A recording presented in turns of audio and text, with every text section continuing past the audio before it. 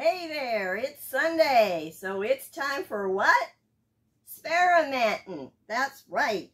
So today I'm going to show you something really fun that I started doing on Friday.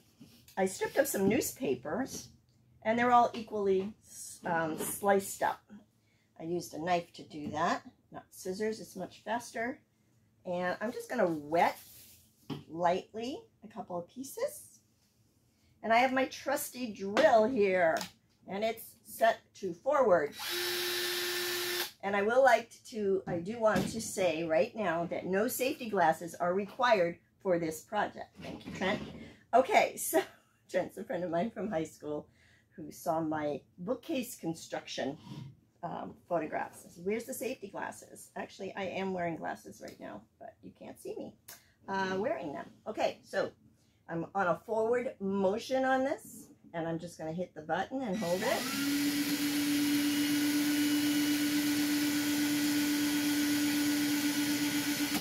And you learn when is the time to stop. Right now is the time to stop. This has all been coiled. Now I'm going to fold it in half, take the clip off, the clothespin, and flick the button to go in the other direction. And let it spin a little bit, and then take it off the drill. And what I have here looks like yarn. It actually is newspaper yarn. Let's do another one. Okay, so this has been lightly dampened with water. I'm going to use the clothespin. Make sure my drill is going forward and let it rip.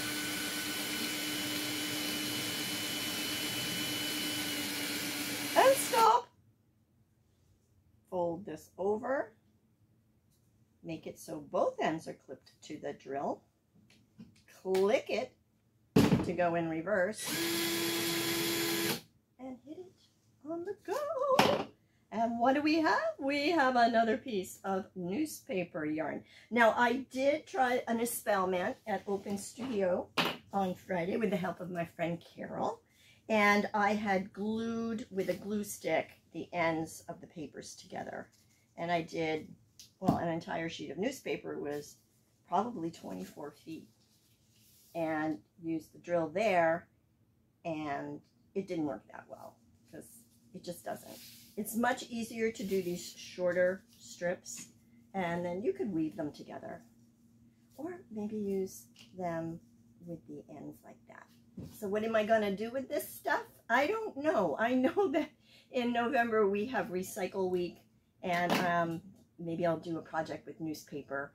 I work a lot in paper mache, so this will probably be added to something that I've already created the form for. Maybe an animal, maybe a vegetable, maybe a mineral. I don't know. So that is the Sunday experiment, and it's okay to try this at home.